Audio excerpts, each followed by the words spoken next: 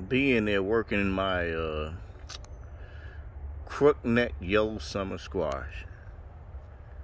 Germinating the female. That's a female plant. And that bee was just in there germinating it.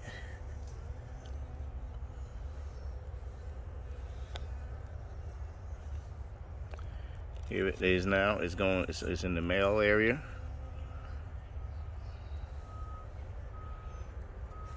And it's flying back around and went back to the female. Look at that. From the male to the female. So you can see the female has a bunch of those lobes, and the male has one pointy lobe.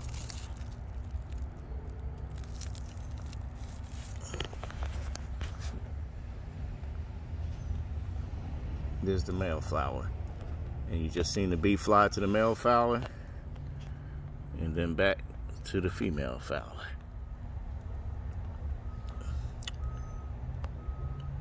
And you see him in there working the female flower. He's coming back out. I don't know where he's heading. I guess he's done with them. He's off to the races. You know, he's heading back to the male flower. You know, he flew by the male flower. He's searching. And he came right back to the female flower. But as you've seen, he had pollen all over his back.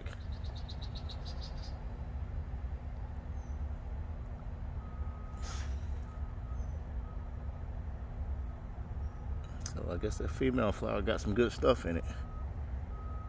But it's been going back and forth from the male to the female. And coincidentally, the male that he's been going to is on a completely different plant.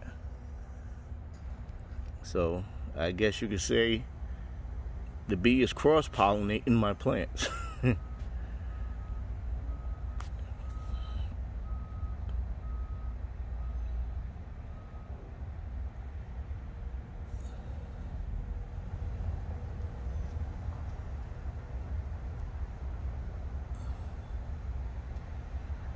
See, maybe we get lucky, he'll come back out one more time and go to the male and then come back.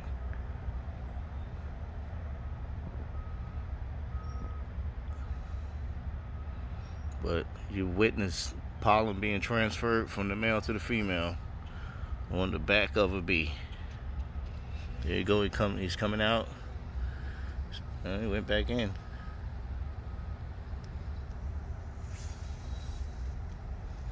So that's definitely going to be some squash right there. I don't have to hand pollinate it. I come out a lot and hand pollinate, but in this particular case I'm not going to have to. I could add some more pollen on there, but that bee is certainly taking care of it. Well, let's see, to get a video a little longer, let's see if he'll come back out and go back to the female. There he goes, he's coming out. He's in the male again. And he's about to get some of that male pollen on him, so on his back.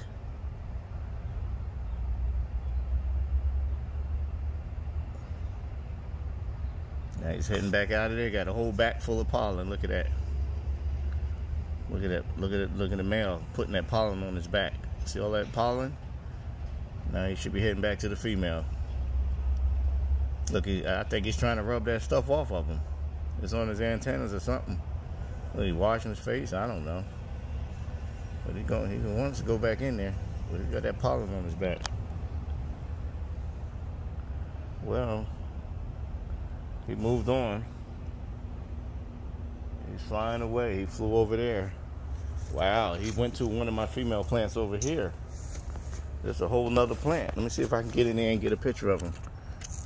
He's in there somewhere. Let's see if he's in there. It looked like he flew up in there. Yes, he did. Look at that. That's a third plant. So he's taking pollen to that plant.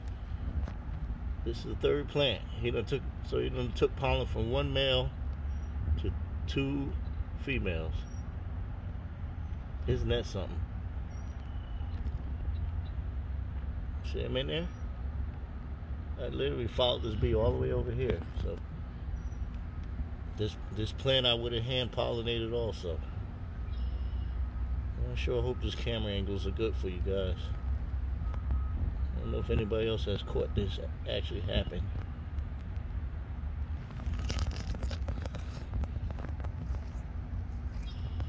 But he's in there. And so he flew from one of my beds to a completely another bed. So as you get to see, you got to see two females being pollinated by a bee. And he had plenty of pollen on his back. Carry over. And he's coming out of there. And you back up, give him some space. He went back in.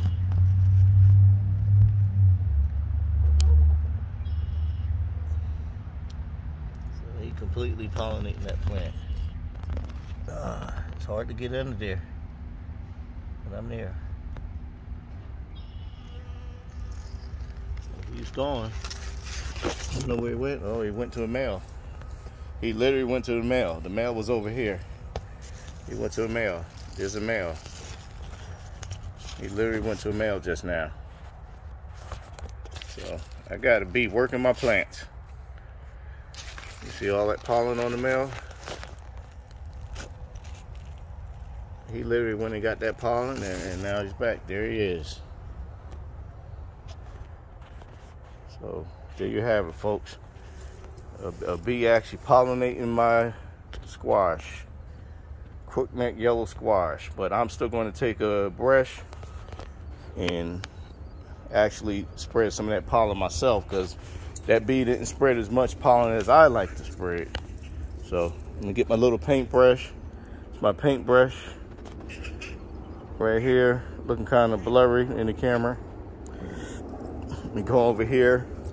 Let me get a little pollen out of there. Let me go here and get a little pollen if there's any left. There's plenty of left.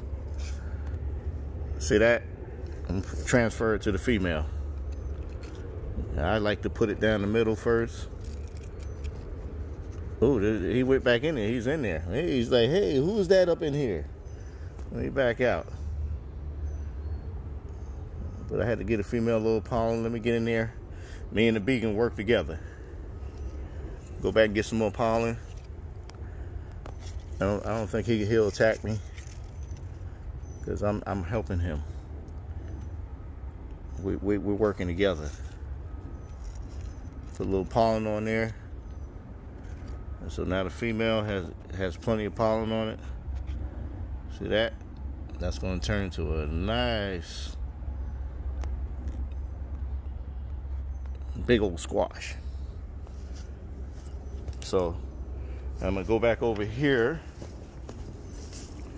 and we're looking here. There's no flowers. There's no females in there. So we're gonna come back over here where he was just at, and we can get a little pollen from the male over here. Just a little. I like to leave some and let so the bees can transfer some too. Get a little pollen, and we're gonna take it over to the female same way. It's kind of tight in here. Let's see, it got leaves blocking my way. Where's the female at? And I usually lift it up myself by hand. How can I get in here? This big old leaf. And just go in there and rub it. I can feel it, but I go in there and just rub it on. And get a little more. It's kind of hard to do this and hold the camera too. I had to get me somebody to record for me. There it is again. Pollen.